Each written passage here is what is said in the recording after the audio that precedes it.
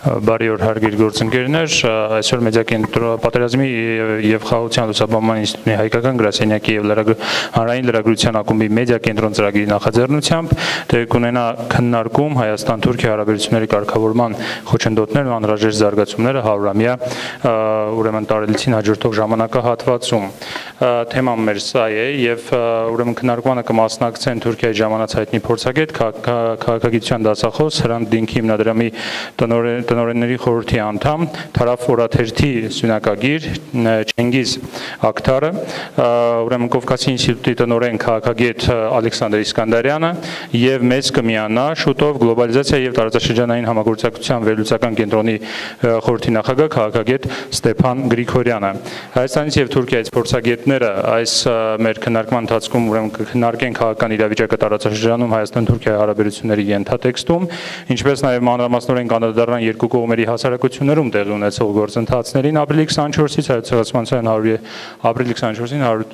ցեղասպանության 100-րդ տարելիցի նախօրերին։ Բանախոսները նաեւ կքննարկեն հայ-թուրքական հարաբերություններում ընթացիկ զարգացումները ցեղասպանության միջազգային ճանաչման գործընթացի ենթատեքստում։ Շնորհակալություն ձեզ մեր հրավերը ընդունելու եւ ներկա գտնվելու համար եւ այսպես առաջի հարցը, որ ես կցանկանայի ուղղել, դա մեր Թուրքիայի ժամանած գործընկերոջն է Չենգիզ Աքթարին։ Պարոն Աքթար, ես կխնդրեմ դուք անդրադառնաք ցեղասպանության այս 100-ամյակի նախօրեն եւ դրանից հետո ինչպիսին պետք է ուրեմն 100-ամյակից հետո ինչպիսին պետք է լինեն հայ-թուրքական հարաբերությունները, ինչ կարելի է սպասել, մենք ուր ենք հասել եւ ուր ենք շարժվում։ My question to you, I would like you to address the issue of Armenian-Turkish relationship in the post-centennial commemoration era, of where did we arrive in the period before the centennial? Where are we leading to? What could one expect in the post-centennial situation and period?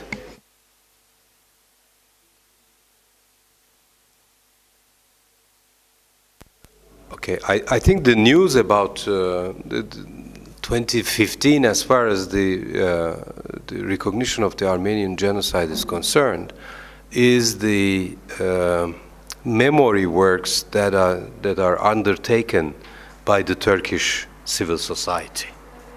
So this is probably the fundamental change that happened the last 5-10 years. And this is a new dynamic which should be taken into account for now and for the future. Կարծում եմ մի շատ կարևոր գործոն, որի մասին պետք է խոսենք վերջին 5-10 տարվա զարգացումների տեսանկյունից, դա այն է, որ թուրքական հասարակության շրջանակներում բավականին շատ հիշողությունները վերականգնելու, հիշողություններին անդրադառնալու ուղղությամբ քայլեր են ձեռնարկվել, եւ իմ կարծիքով դա ամենակարևոր զարգացումն է, որ եղել է թուրքական հասարակությունում, եւ կարծում եմ, որ դա պետք է հաշվի առնել հետ ցեղասպանության 100-ամյակի զարգացումների եւ ժամանակահատվածի տեսանկյունից.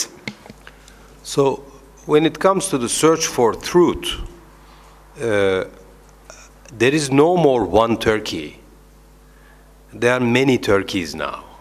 There is the official Turkey, there is the official narrative, and then we have a number of and a variety of actors, academicians, activists, Kurds, Alevis, ordinary people, youngsters, who at very different levels and through very different type of activities are challenging the 100 years old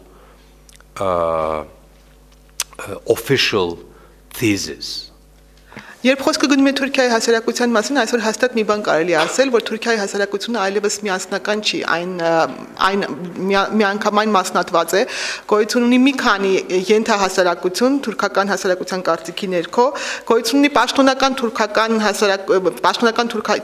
թուրքական կարծիքը եւ գոյություն ունեն շատ այլ ենթախմբեր, որոնք ներկայացնում են այլ ընտրակային կարծիքներ, այդ ենթախմբերի մեջ պետք է առանձնացնեմ ակադեմիական շրջանակները, պետք է առանձնացնեմ երիտասարդ երիտասարդներին, քուրդերին, ակտիվիստներին, հասարակության այն բոլոր հատվածները, որոնք այլ կերպ են մտածում այս հարցի շրջանակներում, եւ սա մեծ իրողություն է, որի հետ պետք է հաշվի նստել։ So this new dynamic has, of course, many futures, but I would like to mention just three of them.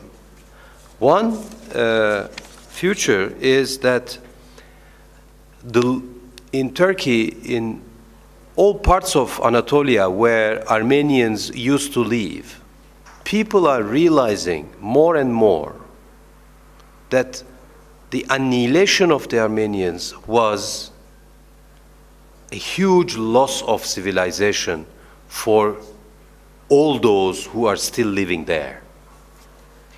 Այս նոր զարգացումների տեսանկյունից ապագան կարող է մի քանի ուղղությամբ ընթանալ։ Ես մի քանի տարբերակ եմ տեսնում ապագա զարգացումների հետ կապված եւ դրանցից կուզենայի անդրադառնալ երեքին։ Առաջինը կուզենայի անդրադառնալ Թուրքիայի Անատոլիա տարածաշրջանին, որտեղ նախկինում ապրել են հայերը, այնինչ կատարվեց հայերի հետ այս 100-ամյա պատմությունը եւ գիտակցումը այդ ամենի հանգեցրել է նրան, որ Անատոլիայում շատ լավ գիտակցում են, որ դա իրենց համար քաղաքակրթության մեծ կորուստ էր։ So in that sense, not only the bad memory related to the massacres, but also the good memory about the Armenians is coming back.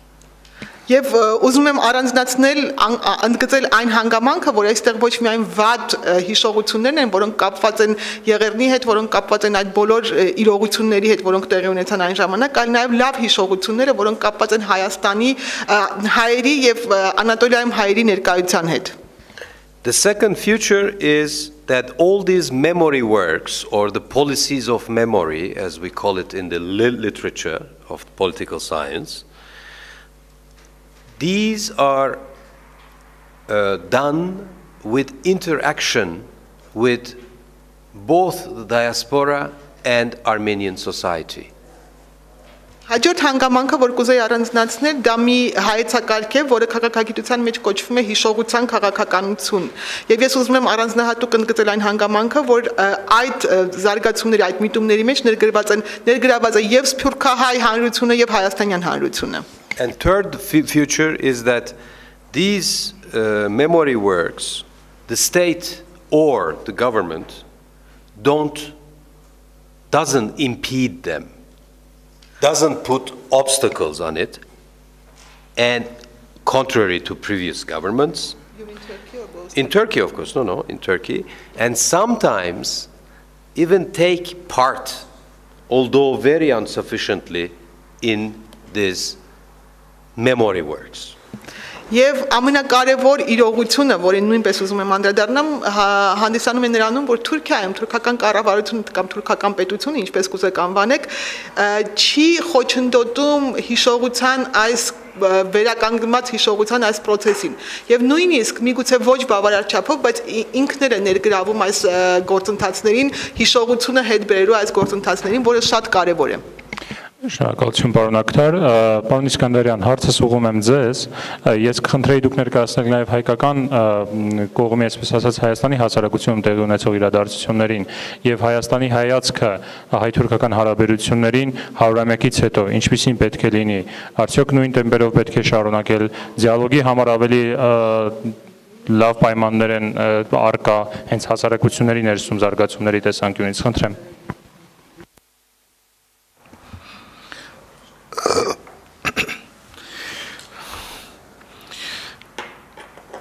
Уже сказал мой друг Ченгиз о том, как динамично и сильно меняется Турция. И я это вижу, я имею возможность это видеть. Людей, которые говорят так, как Ченгиз, я в Турции знаю десятки. Тут только я, только один человек. Всего лишь, ну, скажем, 10 лет назад, а это ничтожный срок по историческим меркам, то, что происходит сейчас, просто было бы невозможно. Отсюда Ченгиз должен был бы поехать либо в эмиграцию, либо в тюрьму. когда я познакомился с Хрантом, это было, ну, в общем, тоже не так уж давно, 20 лет назад всего. Как раз вот 20 лет назад, это была середина 90-х, у него не было паспорта. Ему его не давали. И он не мог выезжать за пределы Турции. Это было бы тоже невозможно просто. Его бы сюда не пустили. Турция меняется очень динамично. Она меняется, вот это очень часто не понимают в Армении. Она не по отношению к армянам меняется, она вообще меняется. По отношению к курдам, по отношению к свободе слова, по отношению к правам человека, по отношению к возможности разговаривать. Она меняется в очень многих вещах. Мы отсюда видим то, что касается нас, но это на самом деле шире. Теперь, приходя в Армению, к сожалению моему, в Армении Турция по-прежнему в огромной степени воспринимается как монолит. То, что видят люди отсюда, это Анкара, это Турция правительства. Проблему армяно-турецких отношений зовут Эрдоган, зовут Давутоглу, зовут Анкара. Если говорить об армянском обществе, она недостаточно видит множественность Турции, о которой говорил Ченгиз. И наоборот тоже, кстати. Армянское общество тоже не монолит. Есть чрезвычайно жестко относящиеся к Турции люди. Есть чрезвычайно жесткие заявления. Есть люди, которые из прагматических соображений хотят нормализации, но в общем и целом относятся к Турции не очень хорошо. И есть люди, которые просто хотят нормализации, чтобы быть частью мира, пространства, как угодно. Я должен также сказать о динамике, чтобы была некая синхрония между тем, что говорил Ченгиз и я, ну, о динамике в Армении. Опять же, до начала процесса армяно-турецкого 2008, 2007, 2009 годов, если бы вы подходили к улице, на улице к людям и спрашивали бы вы их, что такое Турция, я практически уверен, 99% из них, ну или там, не знаю, 90%, в ответ говорили бы об истории. Турция для людей – это Талат Паша, это Отtomанская империя, это Первая мировая война, это геноцид и так далее. Была. Сейчас Турция – это страна, которая рядом.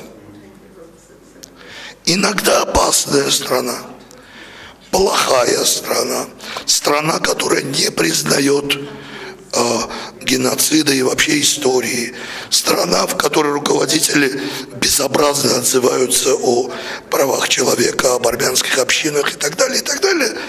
Но это современная страна, которая рядом. Я политолог, я заканчивать должен, да, я политолог. Как политолог я, к сожалению, спросил Аршалусь, отвечу. Я не ожидаю резких изменений армяно-турецких отношений в ближайшие годы. Я не вижу причин, по которым они могут быть резко изменены. Но изменения в общественных мнениях, в обществах, в плюральности мнений, я думаю, это будет продолжаться и в Армении, и в Турции. И рано или поздно это скажется на политике. Ибо политики все-таки отзываются на то, что думают общество. И последнее предложение. Турецкая граница когда-нибудь откроется.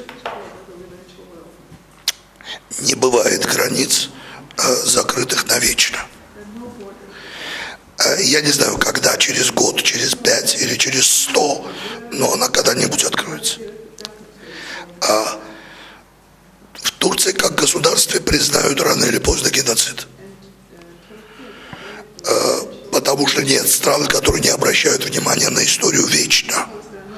Опять же, произойдет это через 100 лет или через 500, я не знаю, но это когда-нибудь произойдет. Тогда, когда откроется граница, появится новая ситуация, к которой мы совершенно не готовы. Армянское общество говорит, то-то и то-то должно случиться, а что будет дальше, по-серьезному армянское общество не понимает. Вот в подходе к 24 апреля я много говорил, давал каких-то интервью, беседовал и так далее. И я все время говорил, что с 24 апреля мне все ясно. Мне интересно 25-е. С 100-й годовщиной мне более или менее понятно. Мне интересно 101-я, 110-я, 200-я.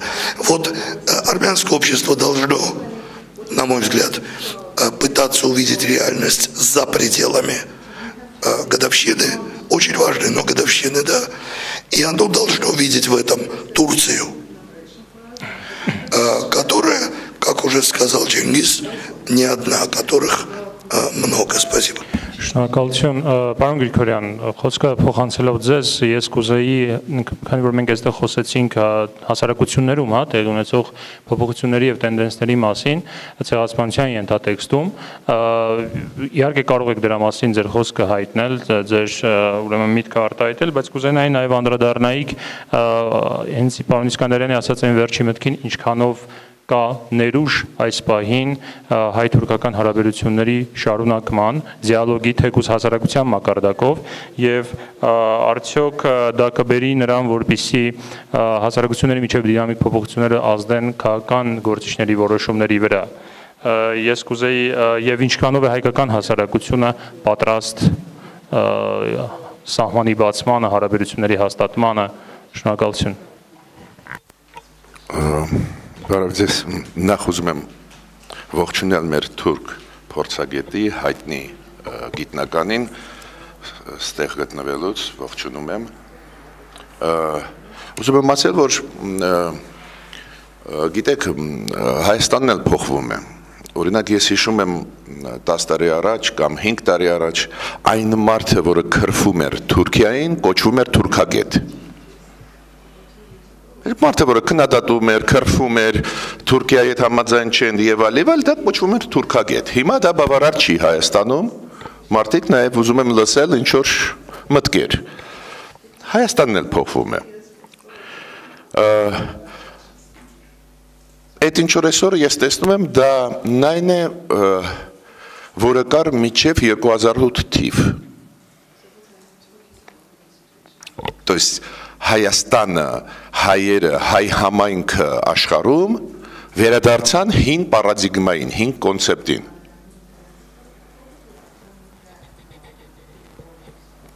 Թուրքերը պրոբլեմ են մեզ համար կամ թշնամի, ռուսները մեզ համար բարեկամ։ Այդ հին պարադիգմային մենք վերադարձանք այս վերջի 1 տարի Նաև հին պարադիգմային վերադարձանք այն կոնտեքստով Թուրքիայի հետ հարցերը լուծել երրորդ պետությունների միջոցով, երրորդ ուժերի միջոցով։ Դες մենք դիմում ենք երրորդ ուժերին, ասում ենք Թուրքիային խելոքացրեք կամ Թուրքիային ստիպեք, որ ցեղասպանությունը ճանաչի։ Ու ես հասկանում եմ, ինչի մենք հեշտ վերադարձանք այդ կոնցեպտի։ Առաջինը Թուրքիայի կառավարությունը սխալներ արեց լուրջ Երկրորդն շատ մեծ համար էլ սովորական է։ Չէ, ավելի հեշտ է, չէ, քննադատել ինչ որ մեկին, հարվածել, ասել դու վատն ես, դա այդպես ապրել ավելի հեշտ է։ Ես կարծում եմ ու ասել եմ ու նորից կրկնում եմ, թուրքերի հետ հայերը պետք է լուծեն իրենց հարցերը ուղիղ դիալոգի ժամանակ։ Առաջի հերթին։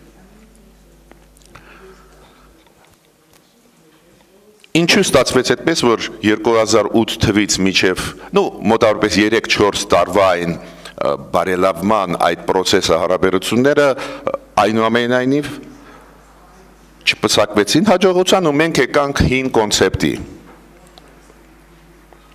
Ստեղ մեղավորը ոչ միայն մենք ենք հայերս, նաև թուրքերը։ Դու գիտեք, Թուրքիան պահում է սահմանը փակ,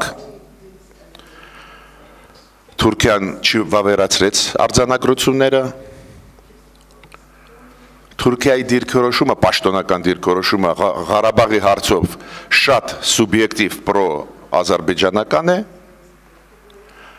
ու մի հանգամանք, դել ասեմ ձեզ, դա էլ պետք է հաշվի առնենք, Թուրքիայի կառավարությունը վերջի 3 տարվա մեջ ակցենտը համագործակցության դրեց ոչ թե Հայաստանի կառավարության հետ համագործակցել կամ լեզու գտել, այլ մեր սփյուռքի հետ, դիասպորայի հետ, այդ ճակատագրական սխալել թուրքերի կողմից։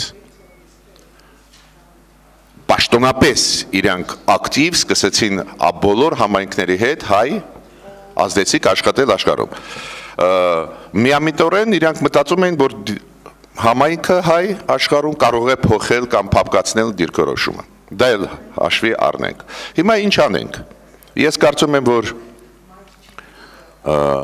պետք է շարունակել երկխոսությունը հասարակության մակարդակներով, փորձագետների, դա ինչ որ ազդեցություն կտա նաև կառավարությունների դիրքորոշման վրա։ Ցեղասպանության հարցերով այտենց էլ շատ մարդիկ զբաղված են, անպայման չի, որ քաղաքագետները դրանով զբաղվեն,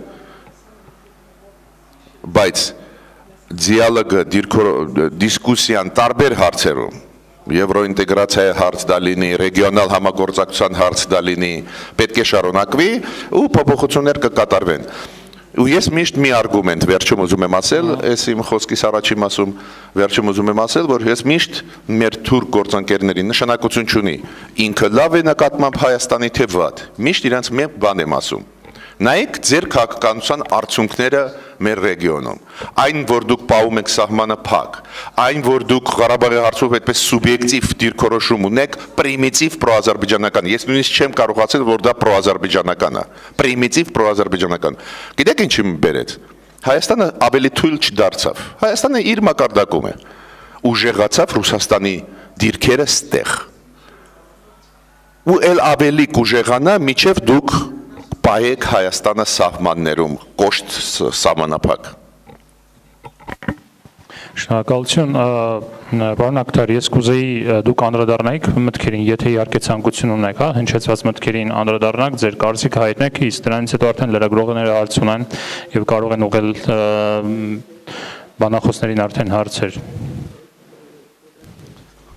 Thank you. I will continue, from where I stopped, and of course taking into account what was said after me. This, what I call this memory works, recalling what happened 100 years ago, and as Alexander just rightly mentioned, not only about the Armenians, but about all non-Muslim minorities which were cleansed, from Anatolia, and these memory works won't stop. The train of memory has taken off. It will continue unabated. So,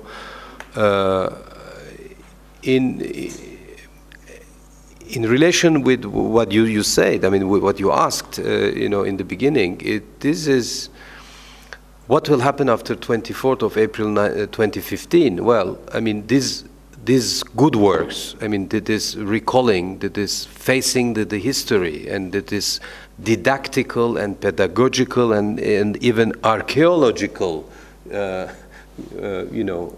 search and quest will definitely continue. And with interaction, with trilateral actually way, diaspora and Armenia. So this will, of course, that will suffer from the governmental policies, for sure. But and I'll stop there. it will have its own dynamic, nevertheless, despite all impediments. Ուզում եմ շարունակել այնտեղ որտեղ կան կարա եւ ուզում եմ մեկ անգամ եւս ասել, որ համոզված եմ, որ պատմության հետ առերեսման այս գործընթացը դադար չի ունենալու, այդ թելը անդադար է լինելու եւ անխոչընդոտ շարունակվելու է։ Եվ ինչպես պարոն Գրիգորյանը այստեղ Իսկանդարյանը այստեղ նշեց, այո, այս պատմության հետ առերեսումը վերաբերելու է ոչ միայն հայերի նկատմամբ ընկալումների եւ կատարվածի նկատմամբ ընկալումների փոփոխություններին, այլ նաեւ այլ փոքրամասնությունների, այդ թվում քրդերի նկատմամբ վերաբերմունքին եւ կարծում եմ, որ իրոք շատ տարբեր միջոցներով է շարունակվելու, դիդակտիկ, մանկավարժական, արխեոլոգիական, հնեաբանական, այլ միջոցներով պատմության հետ առերեսումը դառնալու է մշտական գործընթաց եւ բնականաբար հնարավոր է, որ պետական քաղաքականությունը խոչընդոտի այս գործընթացին, բայց միևնույն է, այս լավատեսական, այս դրական միտումները արկա են լինելու եւ դրանք լինելու են եռակողմ հարաբերությունների շրջանակում երրորդ կողմն էլ դիտարկելով որպես հայկական սփյուռքի գործոնը։ Շնորհակալություն, մենք անցնում ենք արդեն կառավարվող դեմոկրատիայի սկզբունքին, հարցերին եւ պատասխաններին։ Խնդրեմ ձեր հարցը ներկայացեք եւ ուղղեք ձեր հարցը։ Ամեկ+ հեռուստաընկերություն Ձյանադավթյան, հարցը ուղղում եմ կոնկրետ պարոն Իսկանդարյանին եւ պարոն Գրիգորյանին։ Կուզենայի իմանալ, պարոն Իսկանդարյան, դուք ձեր խոսքում նշում եք, որ Հայաստանի եւ Թուրքիայի միջեւ երկխոսություն կհաստատվի միայն այն դեպքում, երբ որ առաջին հերթին կճանաչի հայոց ցեղասպանությունը եւ երկրորդ հերթին նաեւ սահմանները բաց կլինեն։ Լավ, այսպես ասեմ, նախապայմաններից մեկն այդ է։ Դուք այսպես ասեմ, նախապայմանները դրանք են, որ առաջին հերթին Թուրքիան կճանաչի ցեղասպանությունը եւ երկրորդ հերթին սահմանը բացելուց հետո նոր միայն Հայաստանի եւ Թուրքիայի միջեւ դիվանագիտական հարաբերություններ կհաստատվեն կամ առհասարակ երկխոսություն կստեղծվի։ Կուզենամ իմանալ, այս դեպքում եթե մենք տեսնում ենք, որ Թերևս այսօրվա Թուրքիան պատրաստ չէ դրան եւ մեր ցեղասպանության 100-ամյակին ընդառաջ միջոցառումները այսքան շատ, այսքան ողջավորվածությունը մեծ մեր իշխանությունների կողմից, եթե այսպես անիմաստ չի դառնում արդյոք տեսնելով, որ Թուրքիայի կողմից ամեն դեպքում քայլ ընդառաջ բանակցություններ սկսելու, երկխոսություն հաստատելու չենք տեսնում։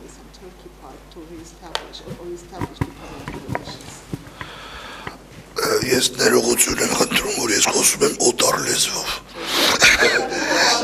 Ոչ մի նման բան, եթե եւս ես այդպեսի բան ասել եմ, ես նկատի չէի ունենում այդպեսի բան։ Հակառակը։ Կարող եմ պատասխանել։ Ինձ թվում է, որ բարելավումը, ոչ թե բարելավումը, դա բարելավում չէ, нормализация отношений между Турцией и Арменией возможна только в том случае, если она будет проходить без предусловий. Нормализация, вот когда поговорят по-английски, не по-армянски, не по-русски, я не знаю таких слов, да, говорят normalization, нормализация и капхошман. Вот нормализация и капошман – это разные вещи.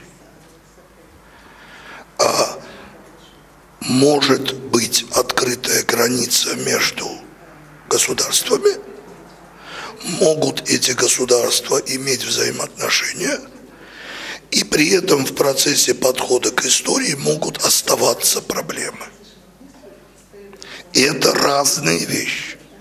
Более того, если привязывать вопрос геноцида к вопросу нормализации отношений и открытия границ, то нормализации не произойдет. Тот подход, который есть сейчас официальный у армян, он, на мой взгляд, единственно правильный.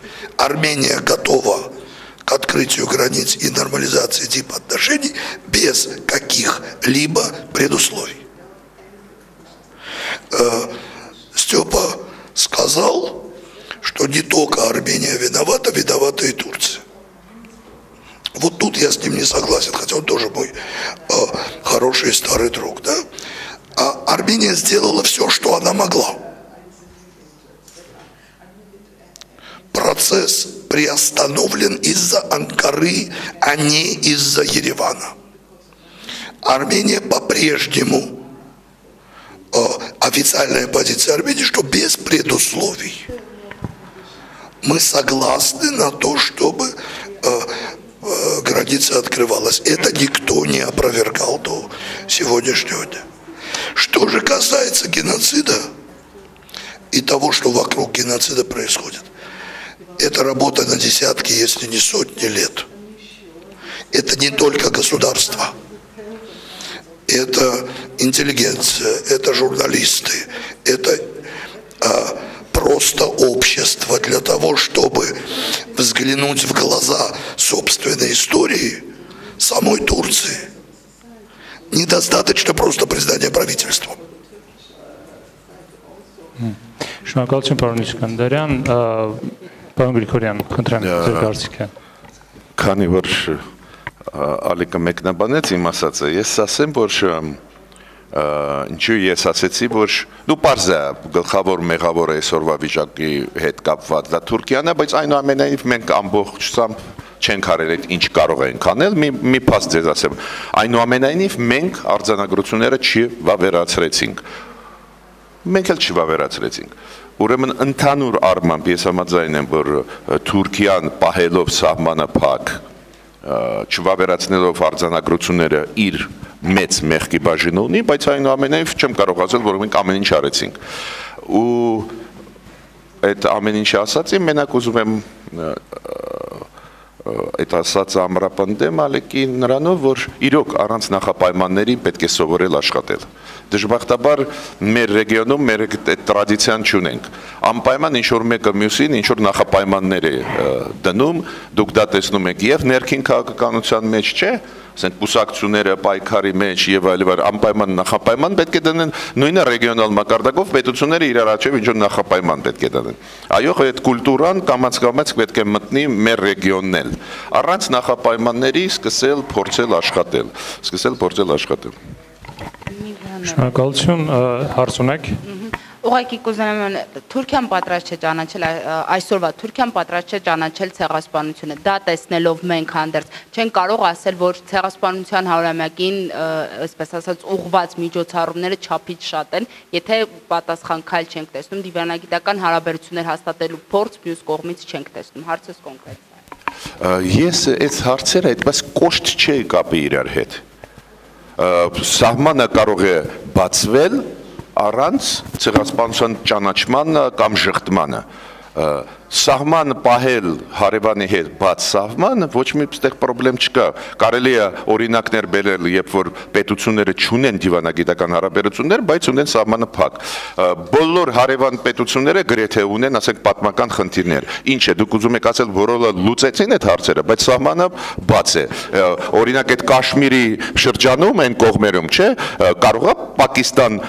Հնդկաստանի միջև սահմանը փակ է։ Բաց է սահմանը։ Դա է պատճառը, որ մենք ասում առանց նախապայմանների ճիշտ է։ Նույնը ցեղասպանության հարցը։ Եթե ես կոշտ դնեմ, ասեմ, ճանաչեք ցեղասպանությունը, նոր հետո մենք համագործակցության մտնենք։ Այդ մի բան է, բայց ես չեմ ասում այդպես, ու ես չեմ համարում ճիշտ նախապայման դնել։ Ու ինչ կան հասկանում եմ պաշտոնական Երևանի դիրքորոշումը սա է։ Եկեք առանց նախապայմանների գնանք հարցերը լուծենք։ Ավելին, այն որ Թուրքիան այսօր պատրաստ չի ճանաչել ցեղասպանությունը, ես դրանց դրա համար չեմ մեղադրում, այդ մեծ երկիր է, որը չունի պատշաճ ինֆորմացիա, որի ղեկավարները, մինչև այսօրվա ղեկավարները ընդհանրապես ազգերի փոքրամասնությունների նկատմամբ բավական կոշտ դիրքորոշում ունեին։ Թուրքիան էլ կամաց-կամաց պետք է փոխվի, չի կարող թրիչկով փոխվել։ Ուրեմն պետք չի կապել, եթե դու կոշտ կապում ես, ուրեմն բարելավումը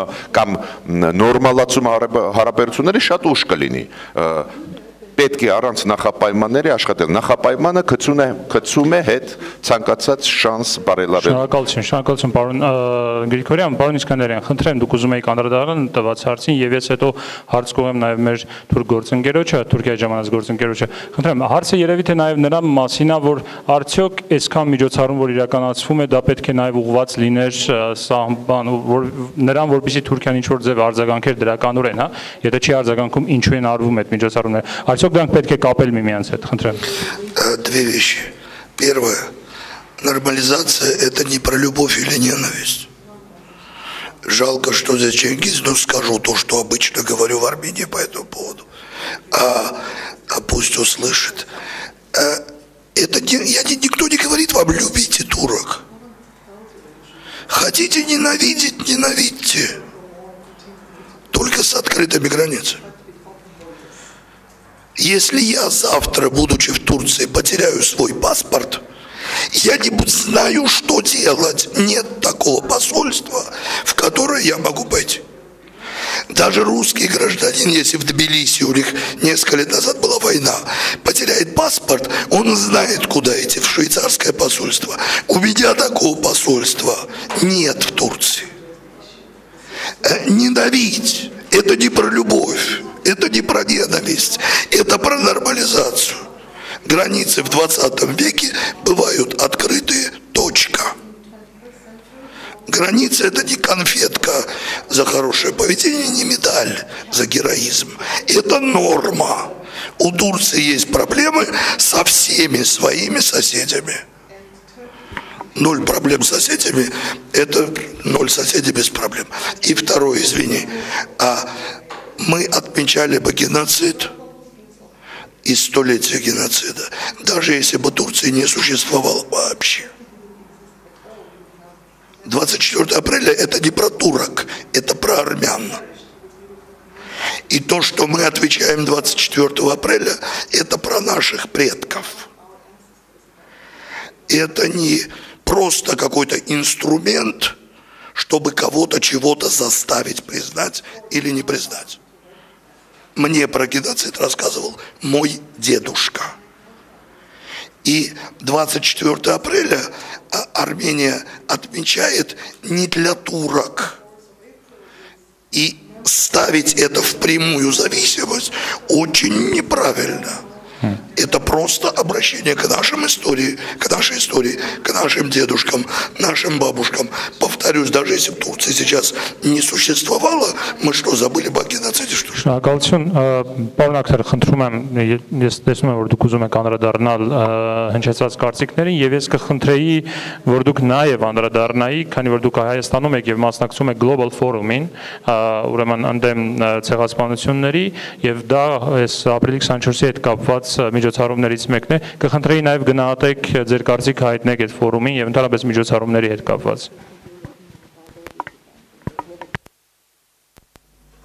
It's also a bit in relation with the remark by the lady. I mean, and along the same lines as Alexander. I mean, even if Turkey would have recognized the genocide, would Armenia and Armenians around the world not commemorate the Armenian genocide?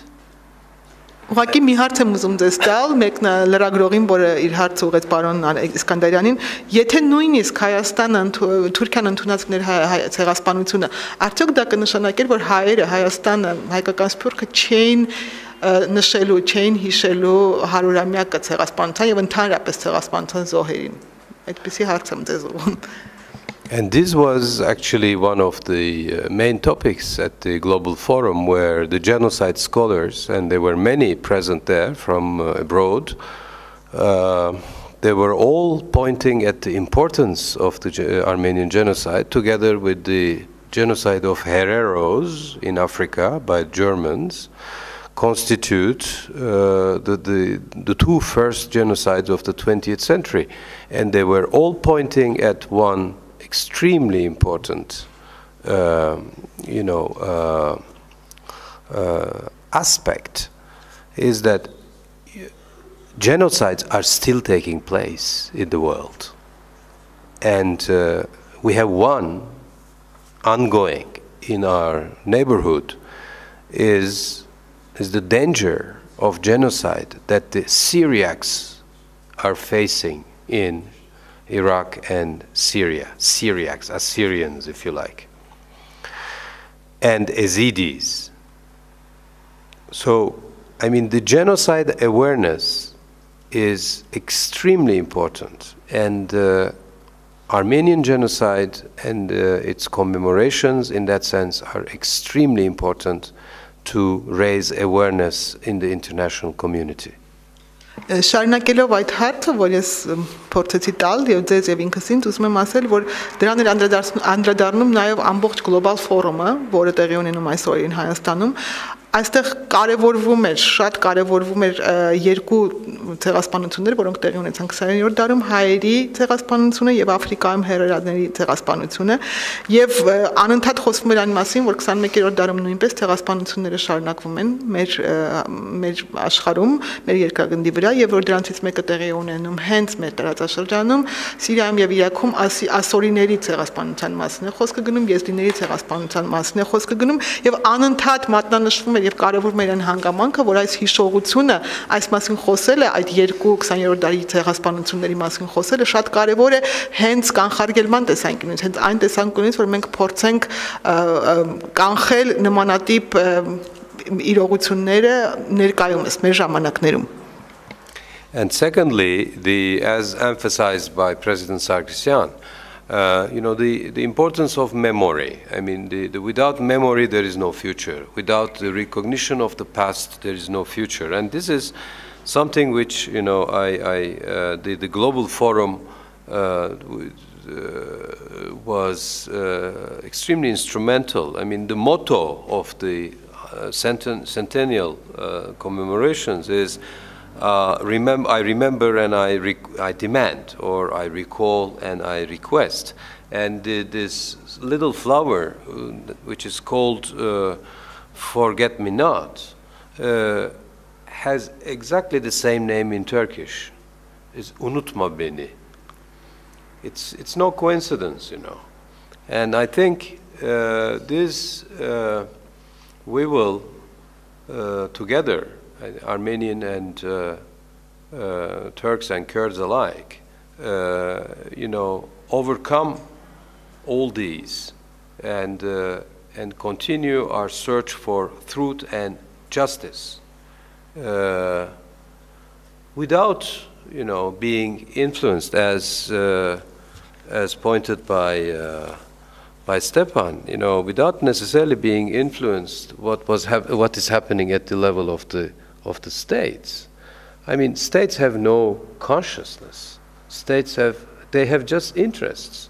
And we shouldn't make the confusion between the interests of states and keep commenting on the interests of states while, disregarding what is really happening at the level of the societies at trilateral level. I repeat, Armenia, diaspora, and Turkey.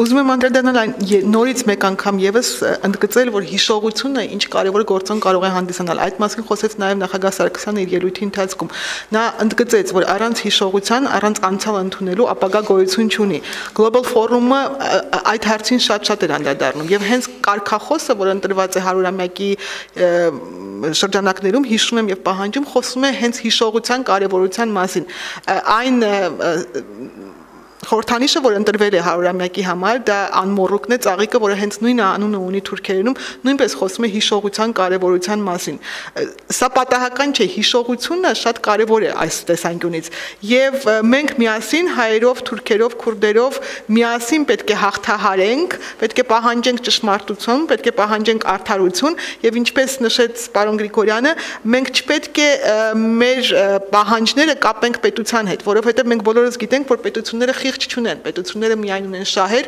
խոսում են իրենց շահերի տեսանկյունից եւ հաճախ իրենք չեն նկատում, թե ինչ է տեղի ունենում հասարակությունում։ Իսկ հասարակությունում տեղի ունեցող զարգացումները իրոք զգալի են։ Շնորհակալություն, պարոն Աքթար, ես եւս մեկ հարց ունեմ ձեզ, մյուս մեր բանախոսները կարող են անդրադառնալ, եթե ցանկանան, միջազգային ճանաչման ցեղասպանության միջազգային ճանաչման գործընթացը։ Մենք խոսեցինք Թուրքիայի ներսում իրավիճակի մասին, հասարակությունում ինչպես են զարգանում իրավիճակը, ցեղասպանության միջազգային ճանաչման գործընթացը, Հռոմի Պապի կողմից հայտարարությունը, Ավստրիայի խորհրդարանը ընդունեց, հնարավոր է Գերմանիայի խորհրդարանը անդրադառնա եւ ընդունի, տարբեր կարծիքներ կան։ Ինչպես է ազդում Թուրքիայի ներսում իրավիճակի վրա։ Սա բերում է նրան, որ թուրք հասարակությունը ավելի բաց դառնա, թե հակազդեցությանը ավելի շատ բերում։ Խնդրեմ ձեր կարծիքը եւ այս ընդհանուր գործընթացը ինչպես է ազդում նաև հայկական համայնքի վրա, Թուրքիայում գործող հայկական համայնքի վրա, խնդրեմ։ The question is about international recognition of genocide. We spoke about the situation in Turkey, but we didn't reflect on international recognition, with some reflections on the statements by the Pope, by the Austrian Parliament recognizing genocide, by rumors that possibly the German Parliament is going to recognize. What's the influence of the recognition, international recognition, on the situation in Turkey? Does it make the Turkish society more open, or on the contrary, does it create antagonism, and how it reflects on the Turkish Armenian community? I mean, again, there are many Turkeys. As for official Turkey, we know the reactions. You can expect probably the same, although I don't read the news. I don't know whether they withdraw the Turkish ambassador in Vienna, but it may happen. I don't know. The government is, they did it? So. The government of Turkey now is slowly or rapidly and surely becoming the world champion of recalled ambassadors. It has no ambassador in Tel Aviv, in Cairo, in Damascus, never in Yerevan, not in Nicosia, no more in Vatican.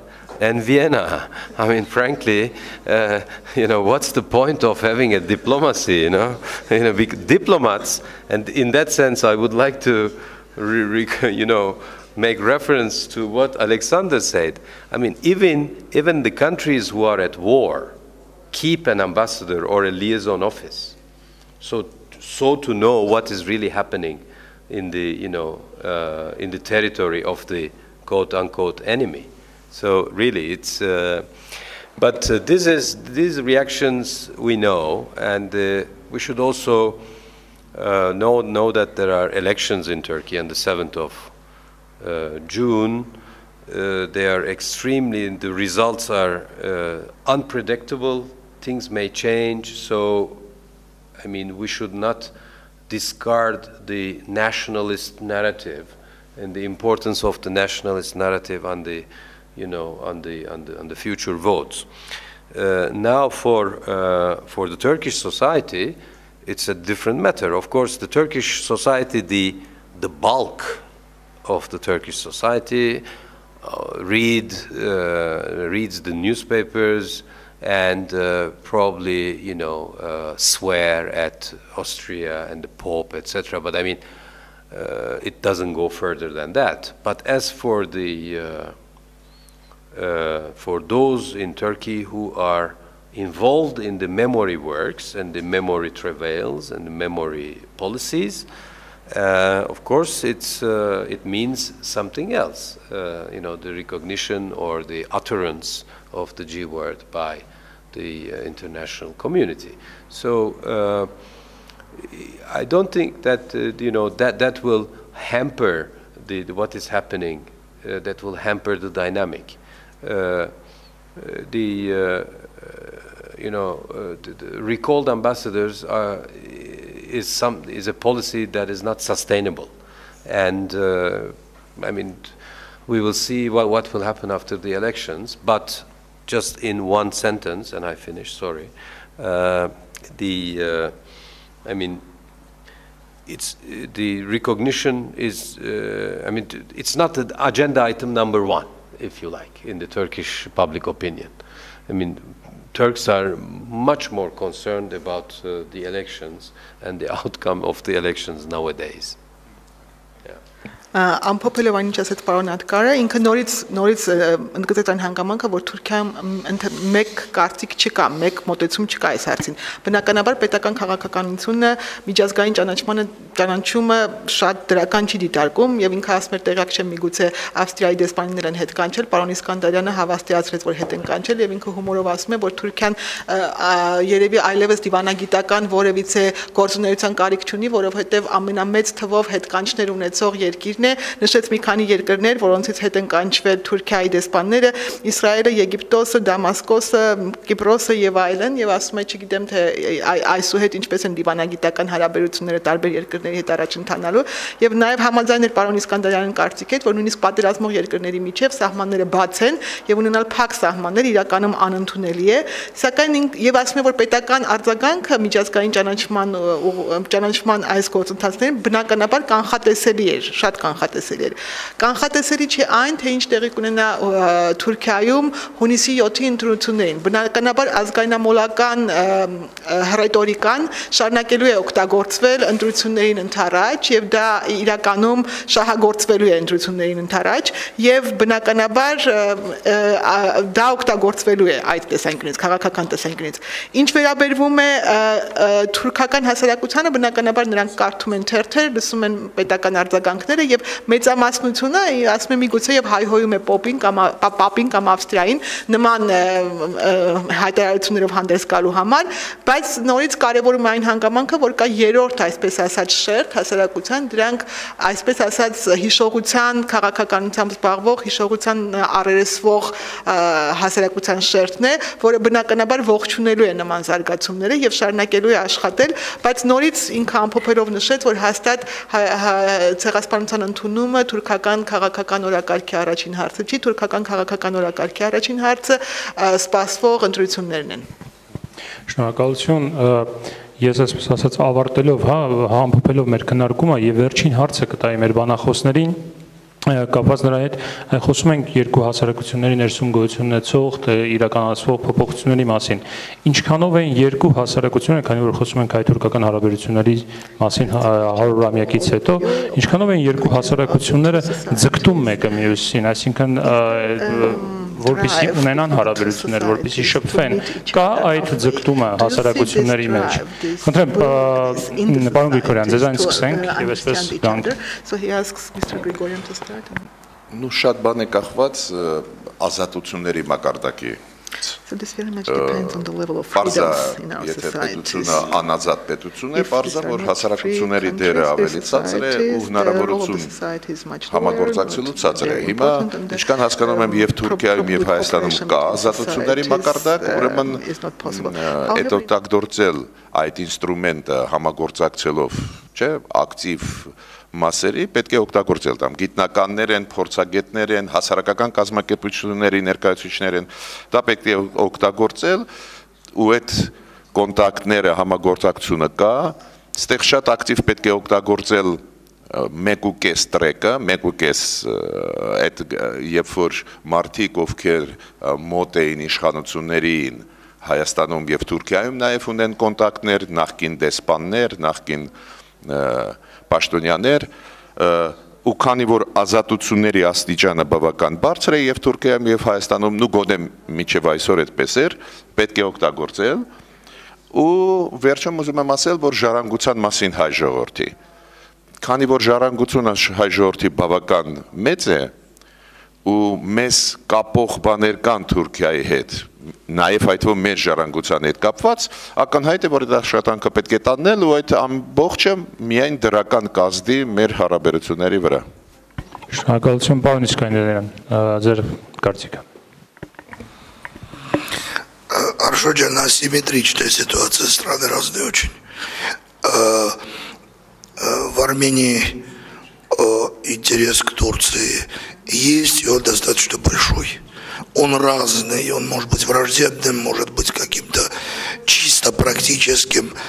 Степан упоминал ученых, преподавателей, членов гражданского общества, а я бы упомянул мелких бизнесменов, которые без всяких грантов, без каких-либо поддержки, совершенно прагматической мотивацией ездят в Турцию, завязывают связи, как-то там изучают язык, могут примитивно разговаривать и так далее. Это все действует, это все работает. И я бы сказал, что в Армении это постепенно растет. В Турции тоже растет, но Турция огромная страна. В Турции можно жить в каком-нибудь Эскишехире и не знать о существовании Армении вообще. Турок Армения интересует далеко не так сильно, как армян интересует Турция. В Турции огромная часть населения, они просто не озабачиваются этим вопросом, их интересуют другие вещи. И тут есть динамика, и тут растет знания. Все-таки газеты печатают, вот геноцид, Папа Римский что-то сказал, Эрдоган все время говорит что-то про армян, он плохое говорит, но он что-то говорит. Динамика есть. Но все-таки в такой большой стране, как Турция, армяне это не первая, не вторая и не пятая проблема. Поэтому тут асимметричная ситуация. I was, I agree with Stepan and Alexander, of course, and would like to add one point to this social or societal dynamic. I think, the Kurds and the Kurdish element is extremely important because Kurds have now developed a kind of argumentation and a rationale whereby they say that they were, the instruments, or they were instrumentalized by Istanbul, and they have then taken active part in the massacres. It's fine with me as long as it leads to a reckoning with what happened and what they did actually to Armenians. So these are closed regions, as Alexander put it, in Bodrum or in Antalya. People may not know about the Armenians, but in these closer regions inhabited now almost exclusively by Kurds, it is extremely important to engage with them and get into interaction. Just for the sake of information, for instance, there will be a huge commemoration tomorrow in Diyarbakir. Ara Sarafyan from London, the Gomidas Institute, will be there, and the Kurds really are, it's without any comparison with other commemorations, with the exception of Istanbul maybe, they are really going for it. So this is a key, this is something to really to bear in mind and keep in mind. I know that Diyarbakir has developed working relations with Gümri, and like before Kars and Gümri, but that didn't work for political reasons. But this is an important element that we should keep in mind and continue to work on it. Thank you. Thank you.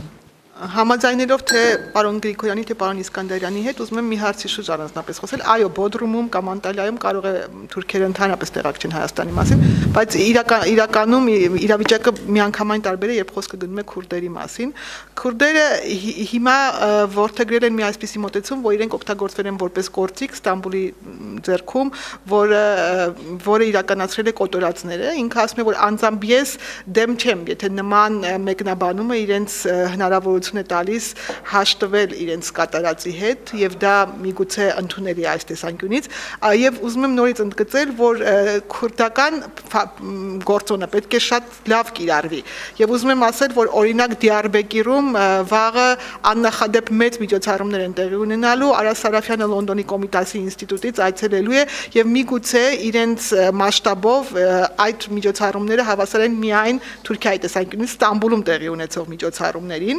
Եվ Դիարբեկիրը ինչքանով տեղյակ եմ, ասում է Գյումրիի հետ հարաբերությունները հաստատել, ինչպես նախկինում Ղարսի հետ նման հարաբերություններ հաստատեցին, որոնք քաղաքական տարբեր պատճառներով զարգացում չունեցան, եւ մեկ անգամ եւս ուզում եմ ընդգծել, որ շատ կարեւոր է Հայաստանի սահմանին մոտ գտնվող տարածաշրջաններում ավելի տեղեկացնել այս իրողությունների մասին եւ քուրդերի հետ այս լավ դրական միտումները շարունակական դարձնել։ Շնորհակալություն, ես շնորհակալություն հայտնում եմ բանախոսներին ներկա գտնվելու համար, ուղղակի տեղեկացնեմ, որ Պատերազմի եւ խաղաղության լուսաբանման ինստիտուտի հայկական գրասենյակի եւ հանրային լրագրության ակումբի մեդիա կենտրոն ծրագրի նախաձեռնությամբ այսօր տեղի ունեցավ քննարկում նվիրված Հայաստան-Թուրքիա հարաբերությունների կարգավորման խոչընդոտներն ու անհրաժեշտ զարգացումները 100-րդ տարելիցի հաջորդող ժամանակաշրջանում եւ մեր բանախոսներն էին Չենգիզ Աքթարը Թուրքիայից, Ստեփան Գրիգորյանը եւ Ալեքսանդր Իսկանդարյանը Հայաստանից։ Շնորհակալություն ձեզ եւս մեկ անգամ մասնակցության համար։